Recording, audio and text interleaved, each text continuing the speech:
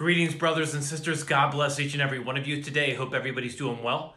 Again, if you are subscribed to this channel, we are watching for our Lord and Savior, Jesus Christ. Titus 2:13, looking for that blessed hope in the glorious appearing of our great God and Savior, Jesus Christ.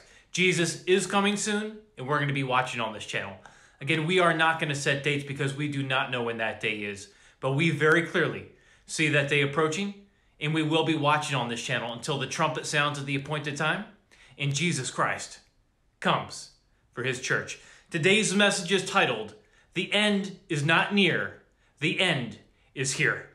I know many of you are weary, many of you are discouraged, many of you that are watching for the Lord's soon return have people saying to you, oh, if they believe in Jesus, oh, he's not coming back for, 10, 20, 50 years. He's not coming back in this lifetime. You're crazy. Just live your life. Live your life and let whatever happens going to happen. I mean, that's the general attitude today, even amongst believers, when you bring up the Lord's soon return. I wanted to encourage you. Again, any of you that are weary, that are discouraged, right? I wanted to encourage you today. A few days ago, I had put up a community post and it said the following, all right? I very, very clearly heard in my spirit today, the end is not near, the end is here. About a week or so ago, I heard, this is not a drill, Jesus is coming. Now we know that God's timing is not our timing. However, I think it's very, very clear, based off what we are seeing unfold in the world right now, and what our Bible says, that we can say with confidence that Jesus Christ is at the door. And that trumpet is about to sound. His return is not 10, 20, or 50 years down the road. The end is not near, the end is here. Whether that means days, weeks, months, or a couple years, the fact remains that the rubber band will eventually snap. And the way things are converging right now like never before, I think we can all say with confidence that the time is at hand. Keep looking up, keep telling people Jesus is coming soon, keep telling them that today is a day of salvation and that they need to put their faith and their trust in the blood of Jesus Christ right now and in his death, burial, and resurrection. Time is running out. Then I shared Revelation chapter 3, verse 10 to 11. Because thou hast kept the word of my patience, I also will keep thee from the hour of temptation which shall come upon all the world to try them that dwell upon the earth. Behold, I come quickly. Hold that fast which thou hast, that no man take thy crown. Again, folks, the end is not near. The end is here. Just look at the last 2 years. Ever since this medical emergency shut down the entire world, look at what's just happened in the last 2 years. Right? And people want to talk about 10, 20, 50 years down the road, 100, 120 years down the road, not in this lifetime. Are you out of your mind? Again, we know God's timing is not our timing, but the fact still remains. Look at what's happening right now around the world. Again, ever since this medical emergency shut down the world about 2 years ago, this is absolutely conditioning people to accept the future Antichrist, who has not been revealed yet. He will not be revealed until after the rapture of the church. All right? This is setting the stage for a coming new world order, a one world currency. And again, it's conditioning people to eventually accept the coming mark of the beast during the coming tribulation period, which we are not in yet. That rubber band keeps holding back, and it eventually will snap. Whether it's 2021, whether it's 2022, 2023, 2024, and I'm not saying it is. I'm looking around this world, I'm saying, how could it be? But God's timing is not our timing. But the fact still remains, when you look at your Bible, you look at what's happening around the world right now, things are converging like never before. It proves several things. Again, the Bible is real, Jesus is real, Jesus is alive, and Jesus is coming back, and he is coming back quickly. Now I wanted to read Habakkuk 2:3 again. For the vision is yet for an appointed time, but at the end it shall speak. You hear that? But at the end it shall speak and not lie. Though it tarry, wait for it, because it will surely come.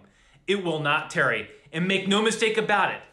Again, Habakkuk 2:3. For the vision is yet for an appointed time, but at the end It shall speak and not lie. And make no mistake about it, it is speaking right now before our very eyes. Jesus is coming. He is coming, and he's coming one day very soon. Again, the end is not near. The end is here. And if you're watching this video right now and you don't have Jesus Christ in your life, just look around this world right now. You notice something's not right? It's not. This ship is sinking, just like the Titanic sank. And boy, did it sink fast. Those that survived were those that got on the lifeboats. You need to get on the lifeboat right here and right now. And that lifeboat is Jesus Christ and him alone. I'm not telling you to get religious. I'm telling you, you can be saved right here, right now, as you're watching this video. Now is the accepted time. Now is the day of salvation. What do you have to do to be saved? Well, the gospel of your salvation is 1 Corinthians chapter 15, verse 1 to 4. It's believing.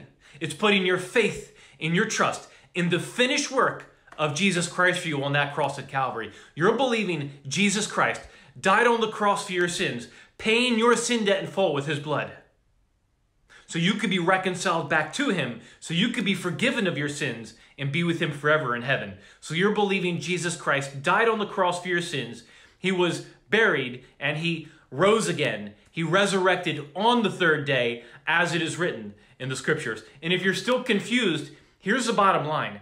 Every single one of us is a sinner. We all miss the mark. We all fall short of the glory of God. We serve a holy, a just, and a perfect God. And again, we are all sinners. But God loves you so much that he would come down. He would be born of a virgin. He became flesh. He dwelt among us, and he was brutally tortured and crucified and shed his precious blood for you on the cross at Calvary so you could be forgiven of your sins, again, and be with him forever in heaven. That is love, my friends. That is love. We read in Romans 5:8, but God commendeth his love toward us in that while we were yet sinners, Christ died for us. Jesus Christ took upon your sins, the sins of the entire world, he took upon himself. He paid it in full with his blood. But you have to believe that. You have to put your faith and your trust in his blood that he shed for you, that he paid it all for you on the cross with his blood. But the bottom line is none of us are promised another second here on this earth. We can breathe our last breath at any moment. And the reality is heaven and hell are very real literal places, and you will spend an eternity in one of those destinations. Hell's a real place. It's horrific. It's eternal torment. It's eternal separation from God. I don't want you to go there. Jesus does not want you to go there. But if you die without Jesus Christ, you will be separated from God for eternity in hell, and I am going to tell you the truth because I love you.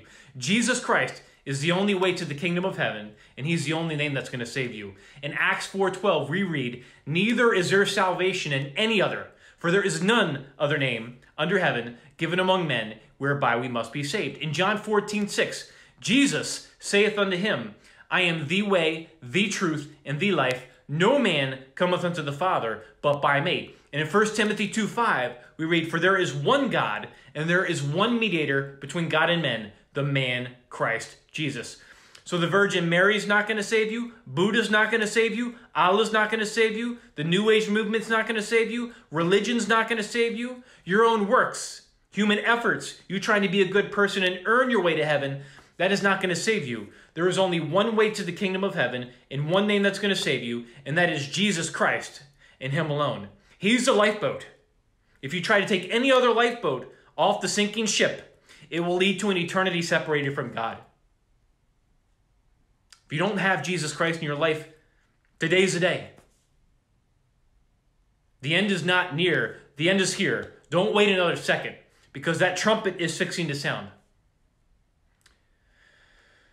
I love you, but again, most importantly, Jesus Christ loves you, and he wants you to be with him forever. But you have free will. I can't make the choice for you. But just look around this world. Look at everything that's going on. Look at what your Bible says. And again, you will see the Bible is real. Jesus is real. Jesus is alive. And Jesus is coming back. And he's coming back soon. And you do not want to be here for what's coming on this planet. So choose Jesus today. Choose newness of life today. Choose heaven today. Because tomorrow is not promised. Keep watching with me. Keep looking up. The King of Kings, the Lord of Lords, the Son of God, Jesus Christ. He's coming. And he's coming quickly. one day very soon at the appointed time, sooner than most of us even realize. Keep watching with me, and God bless you all.